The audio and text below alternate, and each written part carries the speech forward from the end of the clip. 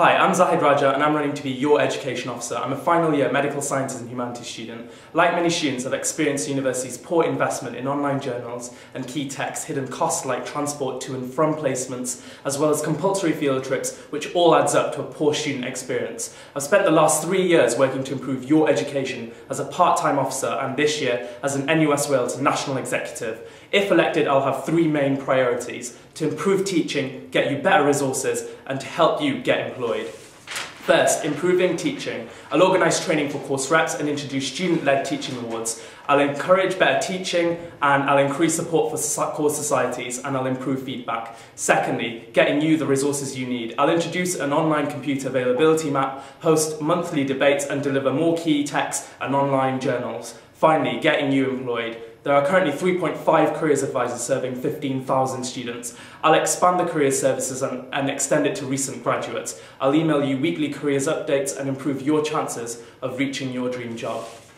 This year, I introduced national policy on saving bursaries that will fight to keep students here in the black. Wrote Swansea University's response to government education proposals, and I'm the only candidate in this election who's had official training to improve teaching. This video is only a minute and a half long. It isn't really enough to explain who I am or the changes I want to make. For more, go to www.zahidraja.co.uk.